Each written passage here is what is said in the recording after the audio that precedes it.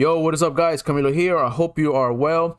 So the markets were rather quiet today, okay, with mostly consolidation and rolling rotations. We saw semiconductors really continue the rally with AMD setting a new high of 122 on the session. Then we see, technology sector also in positive territory. Nasdaq closing out, ever so slightly up 1.15%, but the S&P closed down in negative territory.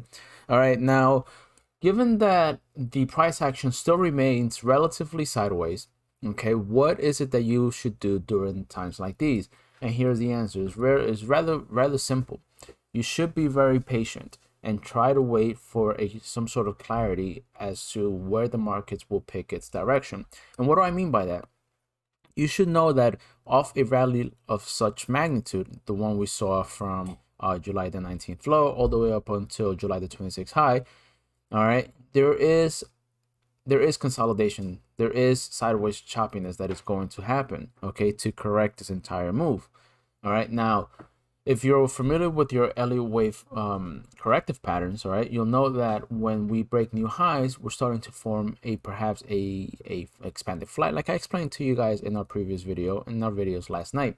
Okay, now this flat correction is sort of just morphing into a different source of corrective in its type, all right, in its nature. Now I'm still viewing this as an ABC corrective move into the wave 2. Okay, and what are we looking for? We're looking for A, which is completed here on July the 27th, 3-wave pullback into the wave B to take us up to the 1272, take out the previous all-time high, and then we see a decline into the wave C of wave 2. Now, what are our upside targets? Okay, our upside targets are these resistances, right? These two levels: the previous all-time high at 441.78 and the 1272 external fib retracement level, okay, at 442.42. Now, our downside targets will come in at the 23.6% retracement of the entire wave 1 advance and the 1272, which comes in confluence, okay, with the 23.6% retracement at 435.83. Okay, now this level it's theoretical, okay? Theoretical in what sense? In that I'm anchoring it here at the 1272. Okay, it can come up to here, it can go anywhere, but here's where I'm theoretically leaving it as, because we may see another push on higher into this zone. However, if we don't and we continue to pull lower, then I am going to opt out and say that wave B is complete somewhere here when we start seeing further confirmation. Okay, till then it's just anyone's guess. Okay, but what we can do as traders, all right, is follow the wave pattern and follow the trend. Just wait for clarity, wait for confirmation to set in using fib levels and understanding the price action. All right, so that's pretty much straightforward for the SPY. Over to the Qs. The Qs is in a relatively similar situation, but the exception is that it hasn't made a new high just yet. The SPY already made a new high back on July, what was it? Let's take a look again.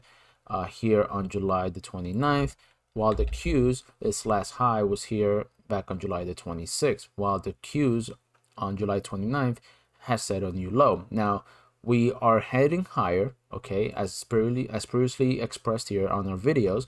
We're going up higher into the wave B. All right, this is what I'm viewing as. Now, if we end up breaking above 368 spot 88, our next level of resistance is the 1272, which is the wave A retracement. So up in A, down in B to the C wave of wave B. All right, guys. So to those who are new to the channel, thank you so much for tuning in. To those who have been subscribed, thank you so much for subscribing.